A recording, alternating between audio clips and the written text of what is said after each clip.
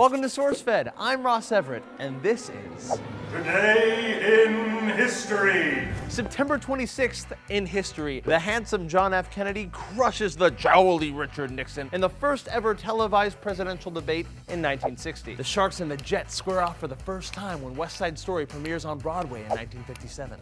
And the United Nations troops slap North Korea's reachy hand away and take back Seoul in 1950. But in 1991, in a culmination of a 2-year training program, 8 crew members begin their 2-year-long experiment and inspire some of Stephen Baldwin and Pauly Shore's best work when they enter into the Biosphere 2. The sphere, spanning the size of 2.5 football fields, remains the largest closed system ever created, comprised of a rainforest, an ocean complete with a coral reef, mangrove wetlands, savanna grassland, and a fog desert, which is perfect for raves or light shows. And it can all be yours for $19.90 nothing because it's owned by the University of Arizona. Tough luck, we all put in offers, we got outbid. It happens. The Biosphere 2 crew, while far less hilarious than their counterparts in the underrated comedy Biodome, were not only able to survive their 2-year stay, but actually got healthier with lower blood pressure, cholesterol, and enhancements to their immune system. Put me in a bubble, let's get into some trouble.